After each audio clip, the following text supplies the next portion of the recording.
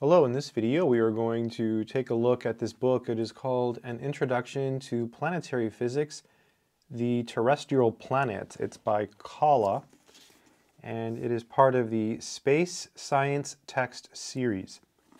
This one is from Belmont College, Williams Library. I'm just going to give it a whiff here. Smells nice. An Introduction to Planetary Physics. William M. Kaula, Professor of Geophysics, University of California, Los Angeles. And here's the copyright, 1968. To Louis B. Slichter. Let's take a look at the preface. This book is suitable for an introductory course in planetary physics. The subject matter is essentially the part of planetary physics that is dominated by solid matter containing as important constituents the common heavy elements, iron, silicon, magnesium, and others. By this definition, the parts of the solar system with which we are concerned are the terrestrial planets, Mercury, Venus, Earth, Mars, plus the asteroids. Cool. And here are the topics, so you can see what the book contains.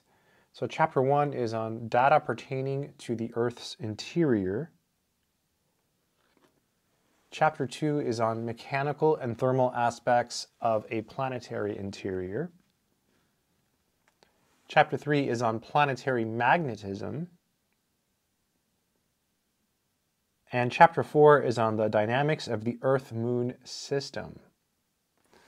Let's go to the next page so you can see the rest of the contents. Dynamics of the solar system, that's chapter 5. Observations of planetary surfaces, that's chapter 6. Geology of the moon, meteorites and tektites. Constitution and origin of the terrestrial planets. And a bibliography, author index, and subject index. So lots of problems. Now let's take a look at the exercises. Let's just jump to that. See what those are like, so we can get a look. So you see it does have exercises, quite a few. As you can see here, quite a few exercises. And I don't, let's just take a look in the back. Yeah, there's a really big bibliography. It's huge. The bibliography is ridiculous, but there's no answers. So, yeah, that's one of the things that's bad about this book. What's good about it is that it's a book on this subject. There's not that many books on, planetary physics. I mean, there's other books, but it's not like there's like hundreds. Yeah, wow. So some serious mathematics in this book. Let's go to the beginning, see what it starts. Data pertaining to the Earth's interiors. That's pretty cool.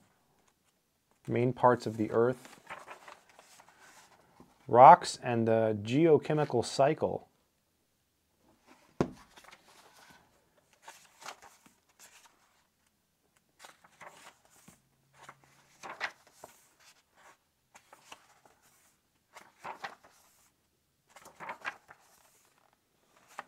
Look at this. This is cool.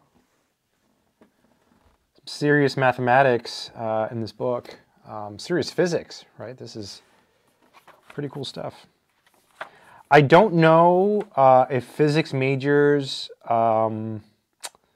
take this class. This is I've taken Physics 1, Physics 2, and Physics 3. So I've taken 3 physics courses, but that's it. Like I haven't studied, I haven't taken a course on electricity and magnetism in its own right. I have some books, but I've never taken a formal course in those advanced physics topics. But if you know, I'm assuming physics majors take this. If you've taken this, or if you know someone who's taken this, or if you know if physics people take this still, like if this is still a thing at physics programs, leave a comment. I'm curious. It's pretty hardcore. I feel like you would need to know a lot of math to to learn this stuff. You also have to have a lot of willpower and I mean, it's hard, right? This is hard. It's hard stuff, but it's really cool. So yeah, planetary magnetism, expression of the external magnetic field. Let's read this. Let's see what this says. The magnetic field at the Earth's surface normally is expressed in terms of a vector of magnitude F with a radial component positive downward, A, and a horizontal component, H. Because the classical technique of observing the magnetic field utilized the deflection of a magnetized needle, there are also used the angle with respect to the horizontal, the inclination I, and the angle about the vertical with respect to north, the declination D. Equations 3.11 and 3.12 give the relationships between the rectangular components of the magnetic field vector and the angular quantities I and D. Oh, wow. Interesting. Cool. Observations of the Earth's magnetic field. Yeah. Paleomagnetism, ferromagnetism. Very, very specific stuff in this book. More math here. Oh, it's got a thing here. This is where the people check it out. Library card. Oh, I think it's missing. Yeah, what is that? It's like stuck to it. Yeah, we can't see. Well, we can't see who checked it out from the Belmont College Library. That's where this is from. Again, the copyright on this one was at 1968. Yeah, 1968, Los Angeles. John Wiley and Sons. William M. Kaula. That's his name, Kaula. Yeah, it's supposed to be for an introductory course, so I mean, I'm guessing undergrads take this, right? But it seems like it could be pretty tough. Yep. Hardcore. And it talks about journals and stuff. It says here, the book most comparable with this text in subject matter, so this is old, by the way, so keep that in mind, is The Solar System. Okay. So there was another book called The Solar System that was very similar to this book. Yeah. I mean, this is a monumental task to write a book like this. Pretty amazing. For Kaula. Kaula. I said it correctly. Anyways, I will look for this book. If I can find it, I will leave a link in the description. Ocean Tide Problem. It's always something interesting in the book. Also, if you want to learn math, I do have courses. They're on my website, mathsorcerer.com. They're actually on Udemy, but if you get them, please use the links from my website because I lowered the prices and it helps me greatly.